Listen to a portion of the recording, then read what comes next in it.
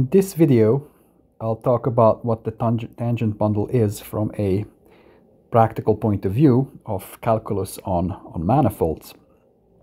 Okay, so we're taking a smooth manifold with a choice of charts that cover the manifold, right? So my charts will be phi alpha, and they will be going from open parts of my manifold to open parts of r to the n.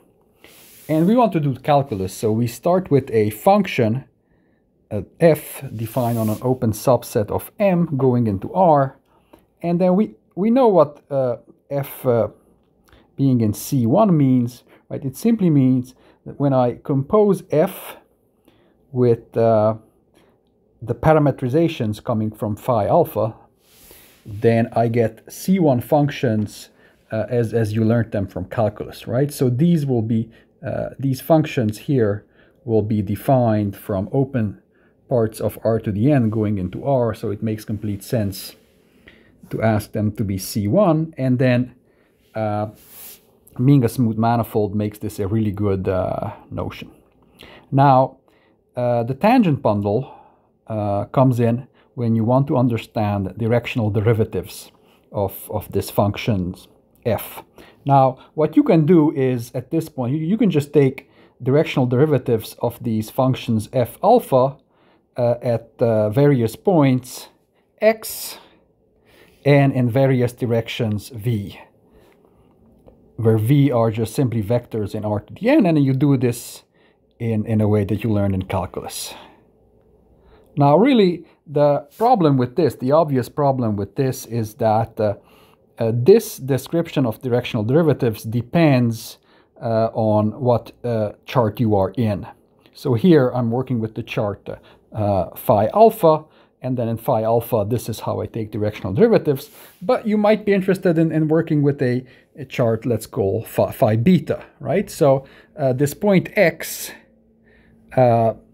corresponds to a point on the manifold. That manifold is covered by numerous charts, and you want to understand how taking different directional derivatives in various charts are relatable to each other. So this is how really the discussion of the tangent bundle starts. So really your question is, how can I find the this vector v here appropriate? How can I identify this vector v appropriately in a different chart? So let's work with a different chart. Let's pick the point x prime in the phi beta chart so that it corresponds to the same point on the manifold as the point x here. So now let me just expand this directional derivative, right? So df alpha in the direction of v, right? So by definition, this is what that looks like. Now I'm going to stick an additional beta and its inverse somewhere in between. That's not going to change anything. But if you look at this expression here, that's nothing but f beta, whereas the expression here, this is a smooth map. So in particular, I can apply the chain rule here to this composition, and that will give me this expression here. Okay, so in other words, right, I get that this expression here is equal to this expression. Now, if you look at this point here, phi beta composed with phi alpha inverse x, well, that's nothing but x prime, really. So what you get to understand is that this vector v corresponds to this vector when you go from the alpha chart to the beta chart, right? So from the point of view of doing calculus with partial derivatives, really this vector v in the phi alpha chart should correspond to this vector v prime, let's say in the phi beta chart. Okay, so this is really it, and then you really should glue these two vectors, directional vectors, together. So this is what you do to define the tangent bundle.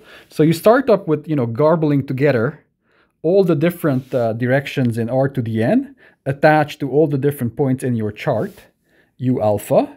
So you take this disjoint union, fancy C, and then you say 2 points in this disjoint union are equivalent if the x and the x prime correspond to the same point on the manifold, and the directional vectors are relatable using this identity, right? So v prime is the same as the Jacobian of the transition map applied to v, right? So this is what we got from up here, right? This is the rule we got from up here. Okay, now it's not difficult to show that this relationship tilde is an equivalence relationship, allowing us to introduce the tangent bundle, which is nothing but just the quotient space of this equivalence relationship. So I define that over here. And then really the upshot is, and I will explain you this theorem, the tangent bundle is also a smooth manifold. And it's not too difficult to see this, but you have to sort of take this step by step. So the first thing that the tangent bundle needs in order for it to be a manifold is a topology.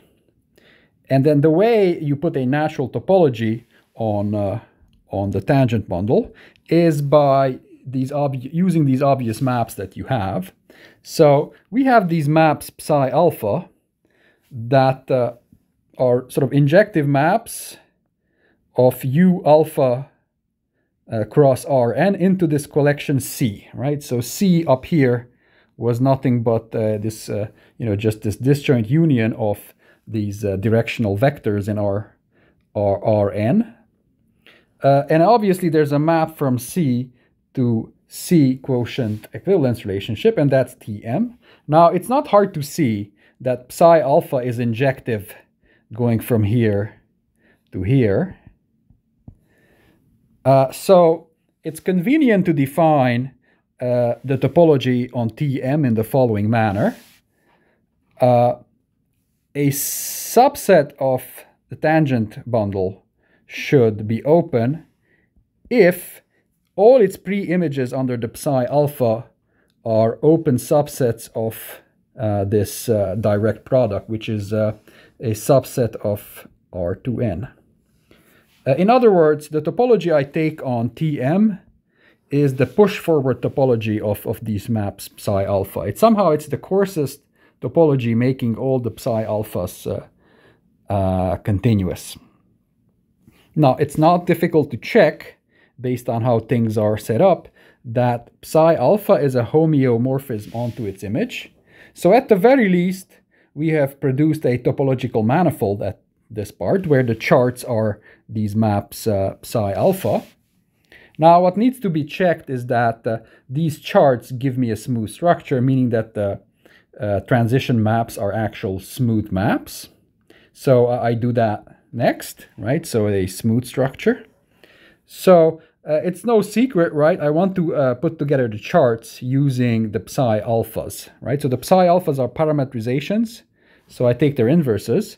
So I take the image of the psi alphas. I get these sets W alpha, which are subsets of the tangent bundle. And psi alpha inverse are going to be my sort of intended charts. I have to check if the transitions are smooth or not, so I just write out what the transitions are. So this is me attempting to write out the transition maps, right? So by definition, this is what they look like. So now, if the pair XV sits here in the domain of definition, so in psi alpha inverse of the intersections of W alpha and W beta, then obviously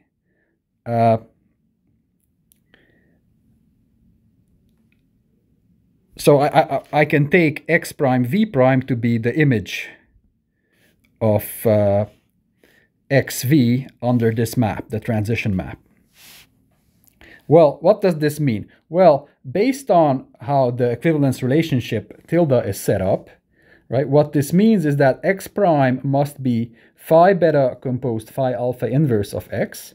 Moreover, V prime needs to be the Jacobian of V at X of the transition map.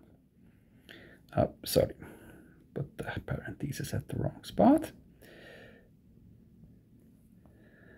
Okay, so this means that I have a relatively simple expression for the transition maps. The first component is this, the second component is this.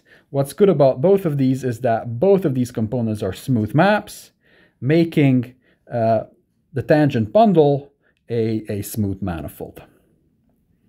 All right, and then the one additional thing that I have on this smooth manifold is this projection map pi, right? So what this does is that locally it will take, at least in these different charts, it will just be a projection onto the first component. It's not hard to see that this is also a smooth map. Moreover, for every point on the manifold, its inverse is going to be a R vector space. Now this R vector space is what's called the tangent space at the point P in M. All right, and to each tangent space, to each point you have a n-dimensional tangent space attached, and then what the tangent bundle does is it just sort of collects all these tangent spaces together into a smooth manifold, as I explained in this video. All right, thank you very much for your attention. Go ahead, like and subscribe if you want me to do more of such videos. All right, thank you very much.